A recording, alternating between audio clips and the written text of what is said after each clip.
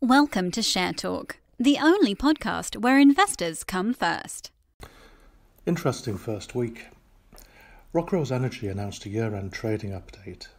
Year-end total cash was $370.7 million, $54.9 million restricted, more than the current capitalisation. The market valuation of this company is very much a mystery. I first bought RRE around 130p, and a few months later received a 150p per share return of capital, leaving me in for free. I said at the time it was financial alchemy, but so far it appears to be working. Average production in 2020 is forecast to be around 21,000 barrel of oil equivalent per day, a 9% increase on 2019. And they continue to look at opportunities to make acquisitions. That's the key to the next step up here. Rockhopper Exploration announced heads of terms with Navitas to farm into Sea Lion. This adds additional strength to the Sea Lion joint venture, which Rockhopper believes will increase the likelihood of a successful senior debt project financing for the Sea Lion Phase 1 development. Sea Lion JV partner Premier Oil announced its trading and operations update.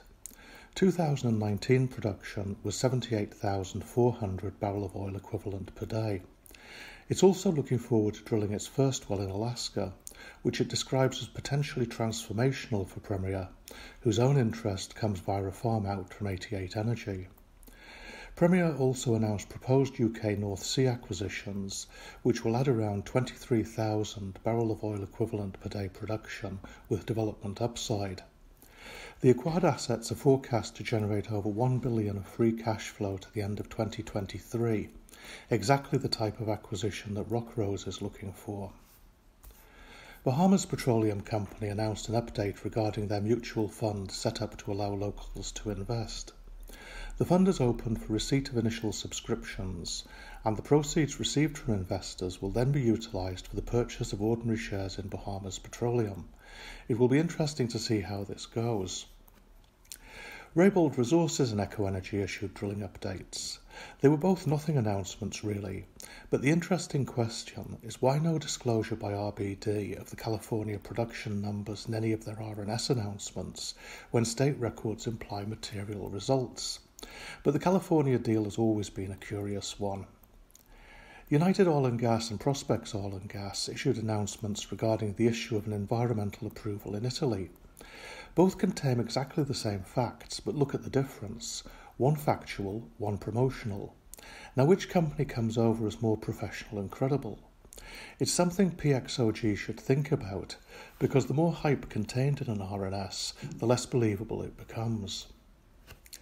Zenith Energy and Anglo African Oil Gas announced a loan by Zen to AAOG of $250,000 to keep it afloat. It's essentially an advance on payments, but secured on the 20% AAOG retains under the Zen deal, so it may be a prelude to them taking the lot. To finish the share price off for good, AAOG also is taking a convertible loan from Riverfoot, who will then sell it down to nothing. The board is saying that this is the best possible deal for the shareholders, so it's perhaps no wonder that Brian Moritz is resigning. Many more are entitled to be angry.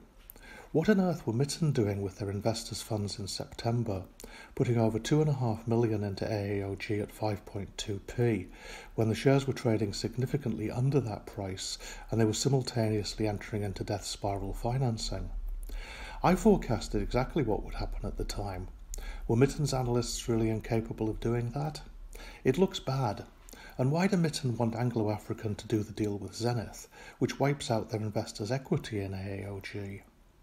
Investors, both direct and through funds, are very much entitled to ask what exactly is going on here. Latest this morning is that a claim has been received by Anglo African relating to what appears to be the private business of the departed directors Berwick and Sefton.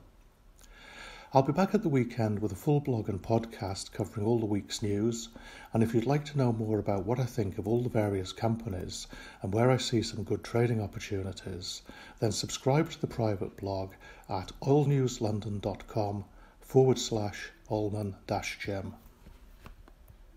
Thank you for listening. Remember to visit our website for more news and other podcasts at www.share-talk.com.